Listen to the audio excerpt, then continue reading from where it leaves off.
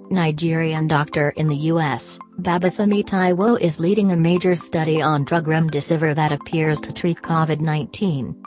A Nigerian doctor named Babafemi Taiwo is leading a major study on an antiviral drug named Remdesivir that appears to be effective in treating COVID-19.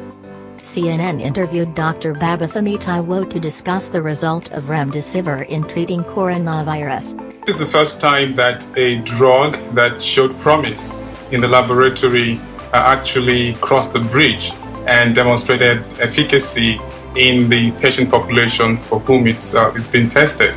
And so the trial that was reported today showed that looking at two important metrics of patient outcomes, number one, time to recovery, and number two, survival, the study, at least using the data that we have now, showed good results.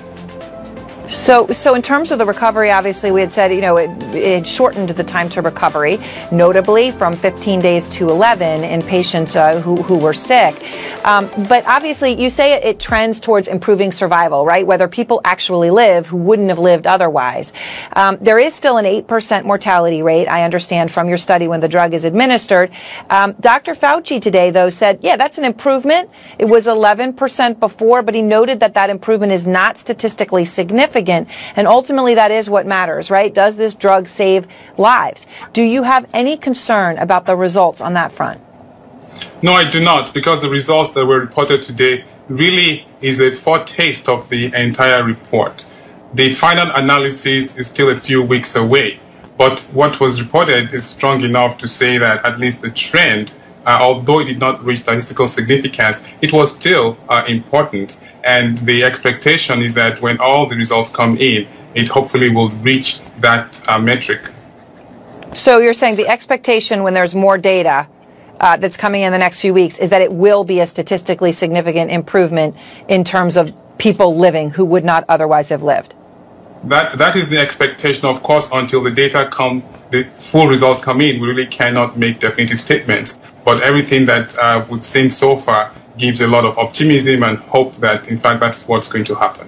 Right. Well, obviously, that's the significant point, and you're looking at the data. So obviously, everyone is hoping that is what turns out. Another doctor working on the NIH study, Dr. Taiwo, said that Remdesivir is, I quote, not the end of the story. We can always do better. Do you think there is another drug that could be ready to use this fast that is out there? Well, I don't know that we have something else that works exactly the way that Remdesivir works, which is as an antiviral that really we could make this sorts of statements about. But remember that COVID has two ways in which it can hurt someone. The first is by its viral activity, so just the virus making copies of itself. The other way is through the profound inflammation that it causes, that is really something that comes into effect much later in the course of the disease. So there are compounds that are being looked at to address that other component of the disease spectrum. So the antivirals like Remdesivir are one component. The other component are drugs to really mitigate the inflammation that the virus provokes. And I think at the end of the day, it's quite likely that combination of these kinds of different buckets of intervention is what we will really need to make a difference.